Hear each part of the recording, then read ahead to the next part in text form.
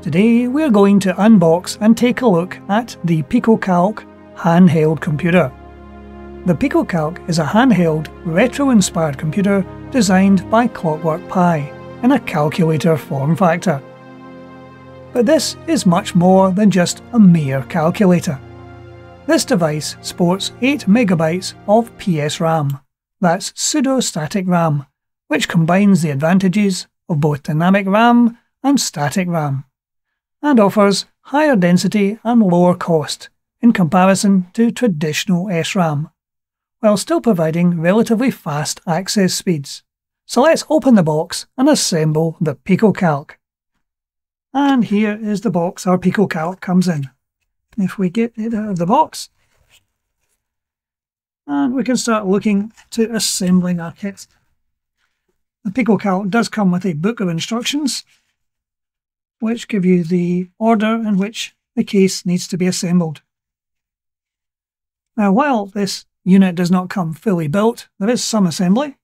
There is no special tool needed to actually assemble it. There's no soldering and nothing really complicated. So let's open the case and get started.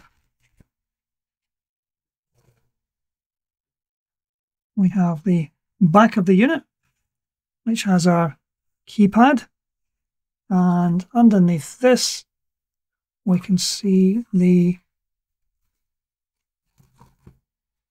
part where our Raspberry Pi Pico goes, the SD card, and the batteries. Now, this particular unit does not ship with batteries. You have to purchase them separately, but they're quite easily obtained.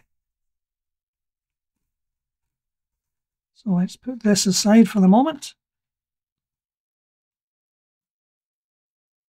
And we can have a look at the front of the case. This is our rubber keyboard and the front of the case. Now, I have already fitted the 2 speakers into the top of the case here, and they come with little pads which you have to remove, and these just stick in to the top of this case. So having mounted the speakers, we can now look to see the next stage is to mount the screen itself. So if we'll dig out the screen, which is underneath this next board, and here is our screen. Now, this does have a protective layer on the front, which we'll need to remove. And we can look now to put this in place.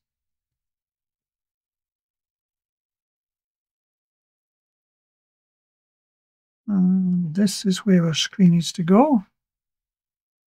Fits in quite nicely.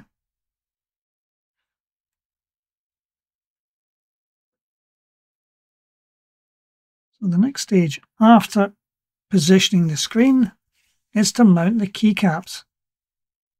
So we'll get them in place as well. And they again fit in quite handily. And our next stage is to mount the core. So we'll put this aside and we'll get back to the other half of the board where our core is going to go. Now, our instructions call for mounting the Raspberry Pi Pico. So we will put that in next, making sure that we have orientated it correctly with the little USB slot at the top.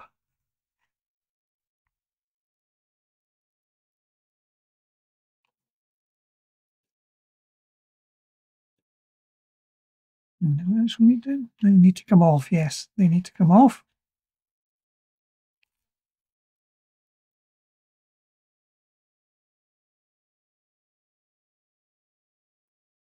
And our Raspberry Pi Pico can now be pushed into the socket.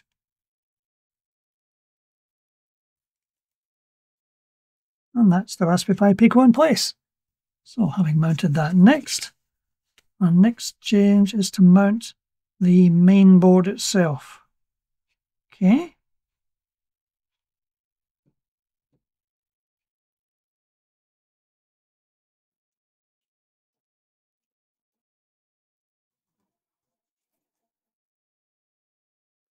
Now I need to make sure that the screen fits through this slot on the board, as that's the next stage to do. So there is our board mounted.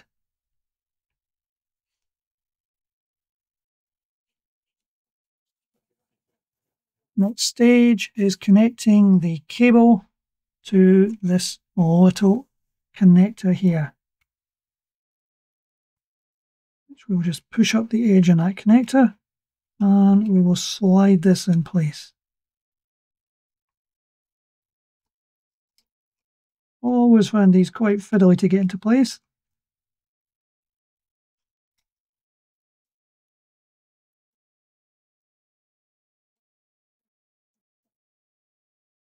There we go. Once that's in place, we need to push down this top. And that's it securely in place. So there is our screen connected via its cable. Yep, we've checked, we've snapped that down in place, that's fine. And the SD card is next.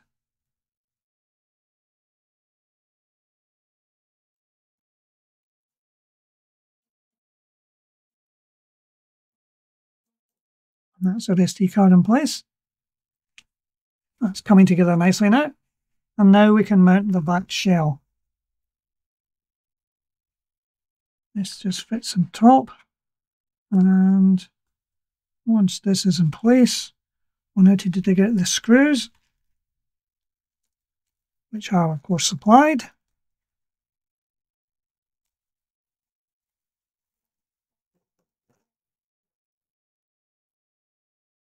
And the Allen key is supplied also, and we can now put each of these 6 screws into place.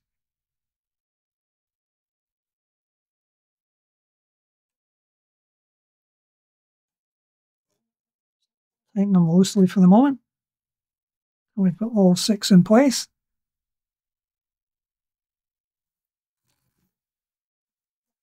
And they've obviously given us extra screws just in case. Always quite convenient in case you lose one.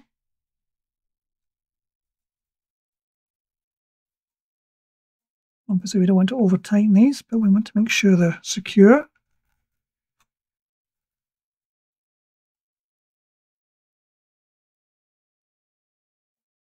Right, okay.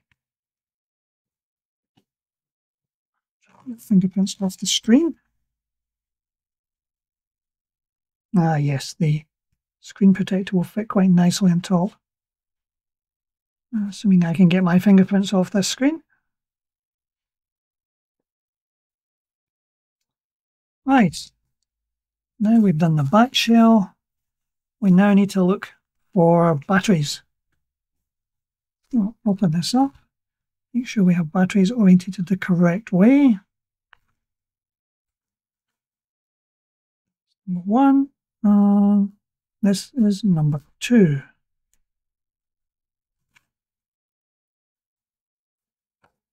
Right, that's our batteries in place.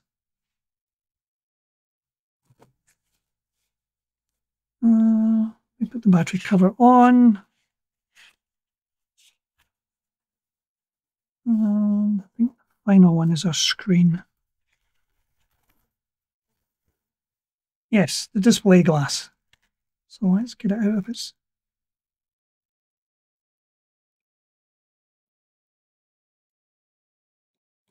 And that's the way it goes in.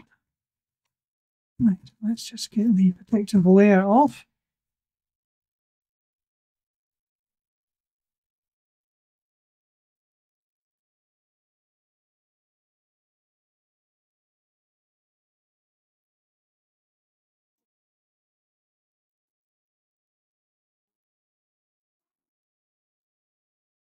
Let's try powering on and seeing how we go. So hold down the power button. And there we have details on the screen. We're booted straight into PicoMite Basic version 5.09. We have the PicoCalc fully operational. So as you've seen from this video, putting it together is not that difficult. What we'll cover in the next video is what you can actually do with the unit. But that's it for today. Thank you for watching.